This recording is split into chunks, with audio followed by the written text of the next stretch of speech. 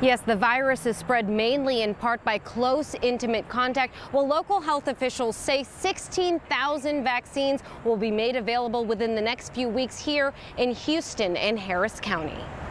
Monkeypox, a virus that's infected thousands in this country, with more than 5,000 confirmed cases in 47 states. Here, the city of Houston has 66 cases, and Harris County has had 16 cases. 82 total cases as of Friday. Harris County Public Health says the Houston-Harris County region has been allocated 16,000 additional vaccines for those 18 and older who meet the criteria to receive it. Anyone who's been directly exposed to monkeypox, individuals who were diagnosed with gonorrhea or syphilis within the last 3 months, those who are on PrEP, HIV pre-exposure, and those who have attended or worked at a commercial sex venue or other venues where they've had anonymous sex or sex with multiple partners. Harris County Public Health has set up this hotline for those who want to get vaccinated,